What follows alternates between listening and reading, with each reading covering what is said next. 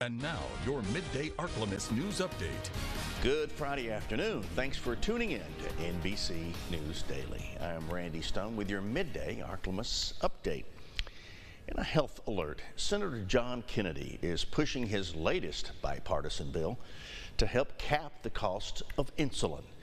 The bill would cap the cost at $35, even for the uninsured. Kennedy has tried to bring this bill in other forms in the past, but has not been able to get it through. About 14% of the adult population have diabetes and could really benefit from this legislation. We're negotiating the cost, but it'll cost several $billions over 10 years. And I'm not going to just go borrow the money to pay for it. We're going to have to find the money within the budget, but it'll help a lot of people. The financial offset for this bill is still set to be decided, and Kennedy is partnering with Democratic Senator Raph Warnock on the legislation.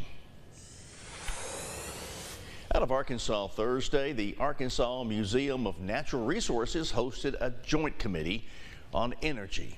A committee of 10 state senators and 15 representatives were in South Arkansas. The meeting began with a tour of the Museum of Natural Resources in Smackover.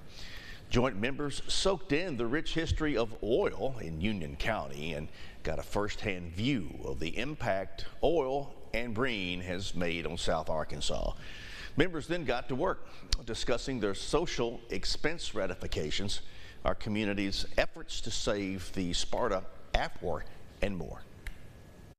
So we're going to be talking about a lot of things over the course of the 2 days, one of which is groundwater recovery with the Sparta aquifer and why that's important not only just to the environment but to the industry that utilize a lot of water, and so how they've been able to restore the Sparta aquifer and utilize more river water than pulling out of the actual aquifer. So a lot of important discussions. We're going to be touring a power station later. We're going to be going to couple of different industries tomorrow. So really excited to let our members learn more about what we're doing down here in South Arkansas and what, from an energy perspective, what South Arkansas brings to the table. Well, the committee plans to join El Dorado's mayor today at El Dorado Conference Center, 8 a.m. Topics they plan to cover include the city's energy capabilities, including solar and wind. And now, Storm Tracker Doppler weather with meteorologist Chase Ward.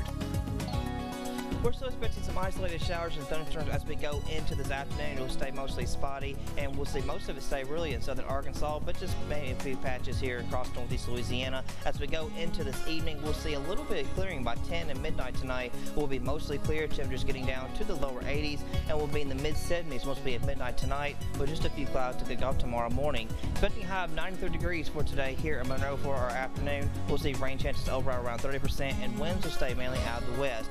For tonight, we'll see a low of 75 degrees. Again, most of the clouds will be on out of here, be mostly clear after midnight, and we'll see rain chances just around 10%, winds staying out of the south.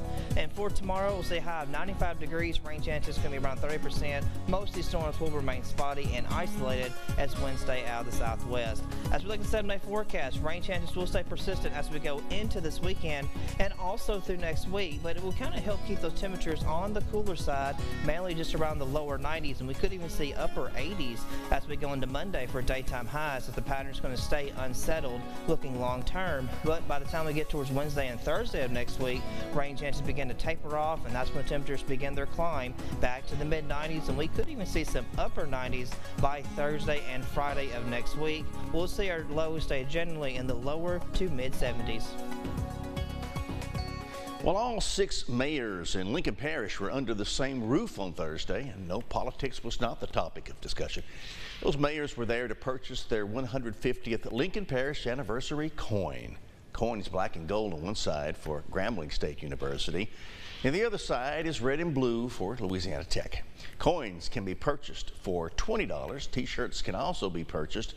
Those are $25 at Cotton Top on Park Avenue in Ruston.